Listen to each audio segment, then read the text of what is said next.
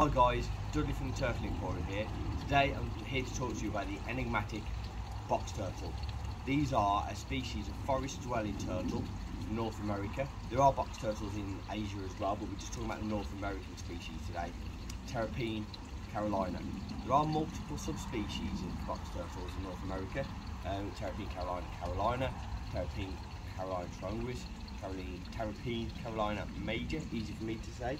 I'm going to talk to you about a few of them that live here with us. So, these are not your average turtle. So, people say to me, are they turtle, are they tortoise? Now, in the UK, we call anything land dwelling a tortoise, and the older generation tend to call anything in the water a terrapin, and we sort of consider turtle an American term or sea turtle. But really, what I tend to do is call them turtles because that's what the Americans call them. They're American animals, let's respect that. So, they call them turtles. Now, they do have tortoises in America as well. So what makes these a turtle and not a tortoise? For me, it's water. I like to consider box turtles as a damp tortoise. So, they spend the majority of the time on land, but they do like to be wet, they like to be in swampy environments, they live in forests, they like to be humid and damp. But, unlike tortoises, they'll eat prey. So they'll eat bugs, worms, slugs, crickets, they'll eat carrion, but they'll also eat things like mushrooms, berries, vegetables and greenery, like a tortoise. They really are a cross between the two. They're like that evolutionary link between a tortoise and a turtle. And I think they're absolutely great. They have loads of personality. They're much more active than a tortoise. Obviously they don't swim as well as an aquatic turtle. So let's talk about some of the ones that we've got here with us today. I think most people will be familiar with a three-toed box turtle. It tends to be the most commonly available turtle, box turtle in the pet trade. We do have a little three-toed box turtle with us. Now, this one, it's been with us a few months now, and it's a Turtle Carolina triangulus. As the name would expect, they're called a three-toed box turtle because they have three toes on their back feet.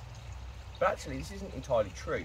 There are some Turtle Carolina triangulus that have four toes on the back foot, and this is actually one of those. So this is a four-toed box turtle. The reason for that is with box turtles, many of them are a subspecies of a main species, and on the edges of their range, they overlap and they'll crossbreed quite happily. So you'll probably find that with near enough every three-toed box turtle, somewhere deep down the line, there's a bit of eastern box turtle in there. And that's exactly the case with this one. So she's got four toes, and she's actually got the colours coming out similar to an eastern box turtle, but this is a three-toed box turtle.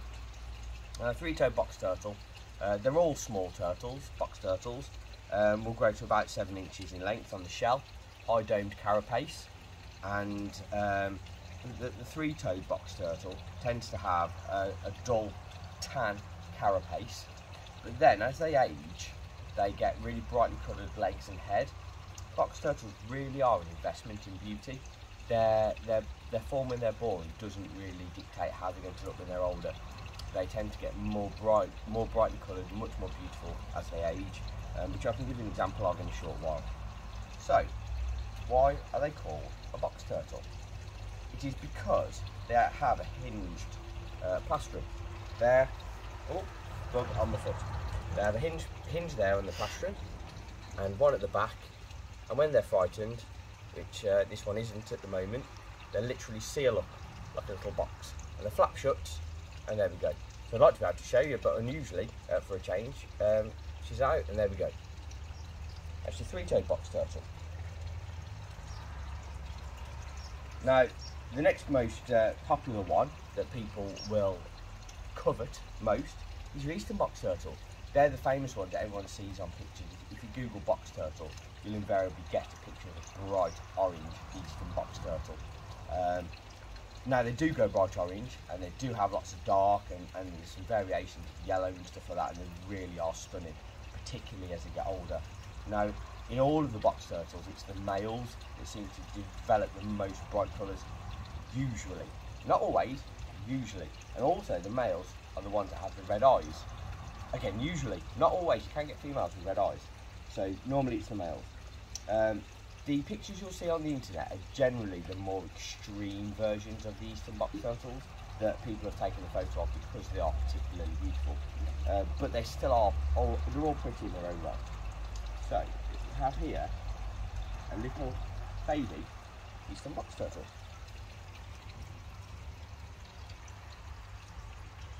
So there we go.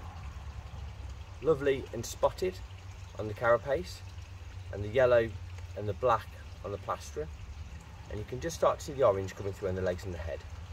The spotting is a mottling camouflage that will aid them in hiding from predators on the forest floor when they grow up, and this changes, this disappears as spots sort of fade with age and change to different colours. This species have 4 toes on the back foot, again sometimes called the 4-toed box turtle, but I think eastern box turtle is the name most people will be familiar with.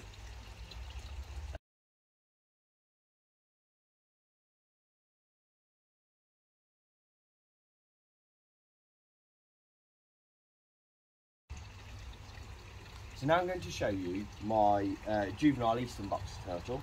She's a female, and here she is. This really illustrates how the colours change as they grow older. You can already see the yellow coming out and contrasting with the dark on the carapace there, and the darkness of the plastron. More orange coming in on her head, and she will just continue to get more colourful and brighter as she ages. Natural sunlight is great for improving the colours, and a good diet including vitamins and a gamma of shrimp in the diet will improve those colours. So the last box turtle I've got to show you here today is a Terrapene Carolina Major. This is a Gulf Coast box turtle. As the name suggests, it's from the Gulf Coast of North America, so it's warmer climate, and it is, if you Google it and have a look on Wikipedia, the largest of the Terrapene Carolina box turtles. That said, it's only the largest by about an inch and a half compared to the eastern box turtles and the 3-toed. It is still a small turtle, and this one, the personality of the Gulf Coast is by far the best in my opinion. I come anywhere near the enclosure and these guys are running over, begging for food, eating readily out of the bowl. They're just cocky and confident. The others seem much shyer. The eastern box turtles, as they age, are becoming more confident, but these guys, confident from such a young age, absolutely brilliant. As they age, in terms of their colour, they have a darker carapace than the 3-toed, and they do have darker skin, but they still have the orange colours coming through on the head and legs. So this is the enclosure for our eastern box turtles, Terrapene Carolina.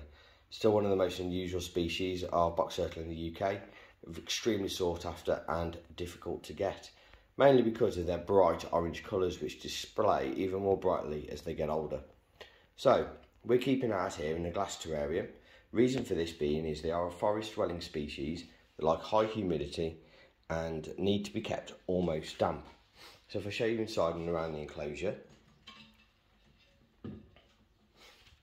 you'll see the substrate we're using is a sphagnum moss. This is fantastic because we can pour water directly onto it and it will soak up the water and keep the habitat wet and damp for them. And we can control that quite easily. You'll see at one end they've got a bathing pool. They love to swim, these species, they are still turtles. For this I use roller paint trays. They're absolutely great because we've got the deep end for them to really get submerged, but then we've got a slope with ridges which gives them grip to get out. This is safer for the young and juvenile turtles. The older turtles are much stronger, so you don't have to worry too much about this. Now, forest dwelling species that don't bask directly like some aquatic turtles do, like your diamondbacks and your map turtles. So you'll see we've got some plants here, just to sort of add that little bit of illusion that they're still in the forest, and a cave for them to hide in. Now, if I'm honest, these box turtles, they actually spend most of the time, the female tends to spend it in the water. The male seems to be buried in the moss. He's out today having a swim, I think mainly because I've disturbed him. So the hide itself is great. Oh, don't come out. Go back in. The hide is great, it's important, but they will find other places to hide. So just sort of show you around what we've got. So what's the best diet for your box turtle?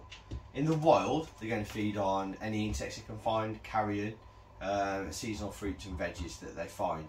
We primarily feed ours these box turtle balls that we make, recipes on the Facebook, and I'll cover on a later video.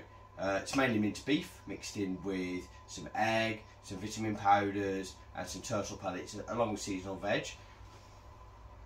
They're great to freeze, defrost, and then you can just feed whenever you need to.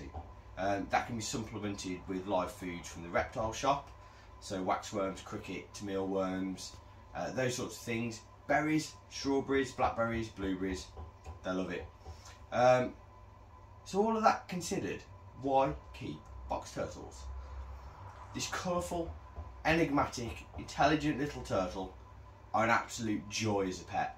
They will recognise the owner, they're interactive, and they're surprisingly easy and inexpensive to keep. We don't have to worry about filtering water, heating water. The ambient room temperature in your house will be sufficient to keep them warm most of the time. We don't add additional heat bulbs in our tanks, we just use the UVB fluorescent lighting, the tubes that don't generate the heat, to give them the UVB and sunlight that they need to grow. So all in all, they make a great and simple pet to care for. That's also very unusual. Everybody else has got tortoises. Aquatic turtles are great, but they're difficult to look after. Box turtles are that happy medium. I think are brilliant. Thank you for watching my video.